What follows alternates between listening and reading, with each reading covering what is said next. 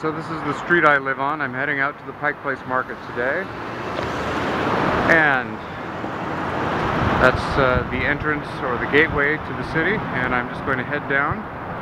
I'm already on Pike, so it'll just be a short trip.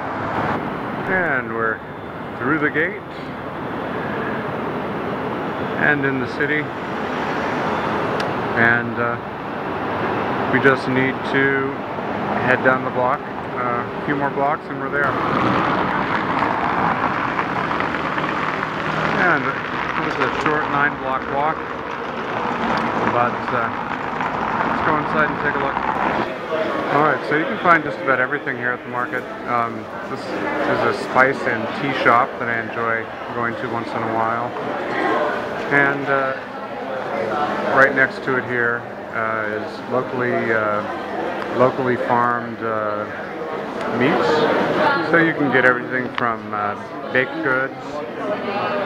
We've got a wine liquor store back there, and of course arts and crafts, and of course there's a lot of fresh produce and restaurants as well. Elephant garlic. Look at the size of this. Look at the size of that garlic. And here we have Uli's Famous Sausage Company. No preservatives, all natural. Like I said, most of this stuff is organic, free range, locally grown. The populace here in Seattle pretty much demands that. Some incredible, beautiful seafood here. I'm not really big on seafood, but oh my goodness, look at those scallops. And look at the lobster tails. Ooh, and crab. Alaskan king crab. Incredible. And more restaurants. There's a Greek restaurant, Athenian seafood, and of course, lots and lots of produce. They don't call it the farmer's market for nothing. So this is kind of cool. We've got all kinds of homemade pastas, and they look absolutely wonderful. One of the things I really like about the market is that there are so many samples. You can sample all kinds of vinegars and oils. And this is at the pasta place, and here's more selection, incredible selection. Wow, lemon pepper linguine, and sun-dried tomato fettuccine. There's orzo. Ooh, lime cilantro linguine. Oh wow, dark chocolate linguine. That's interesting. That's really interesting.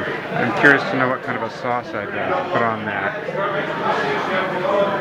Oh, look at that. Porcini mushroom linguine. I bet that's really good.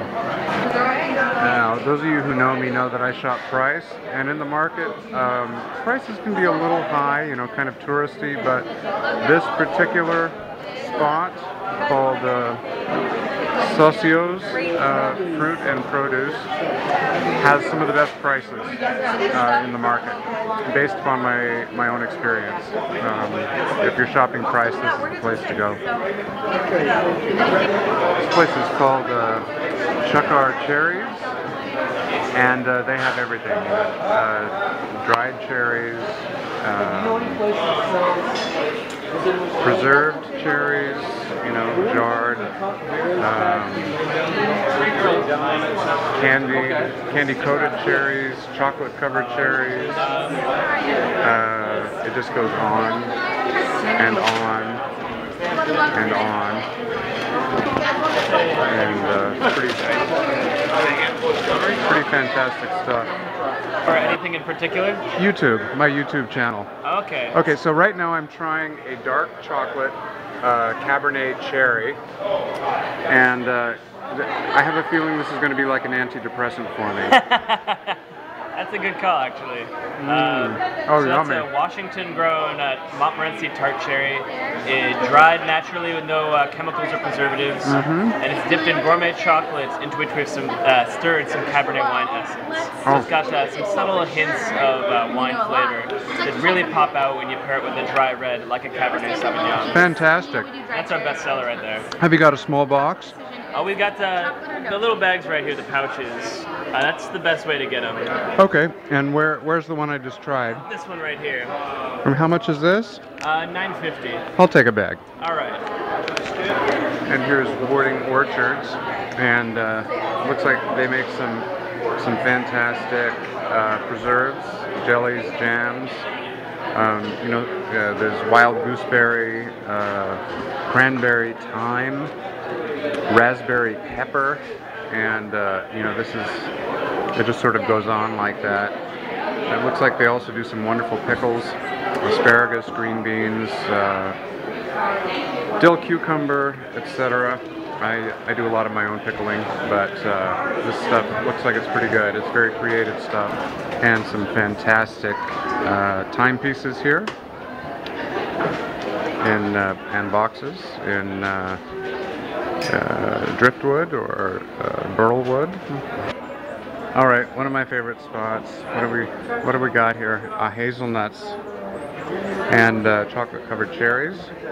And again, they've got samples of everything in the market, which is kind of cool.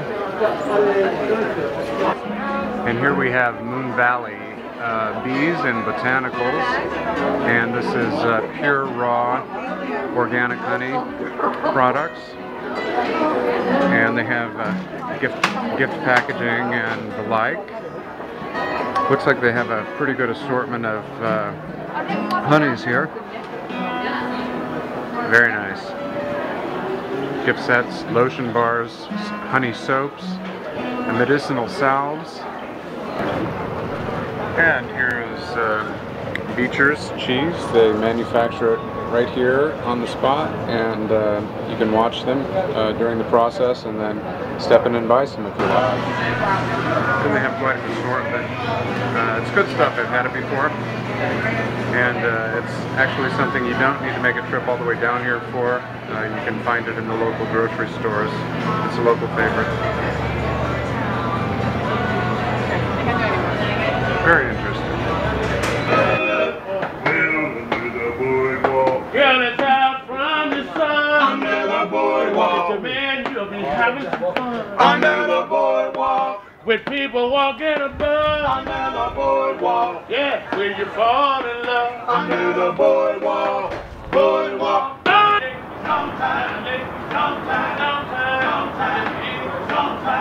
Beautiful day.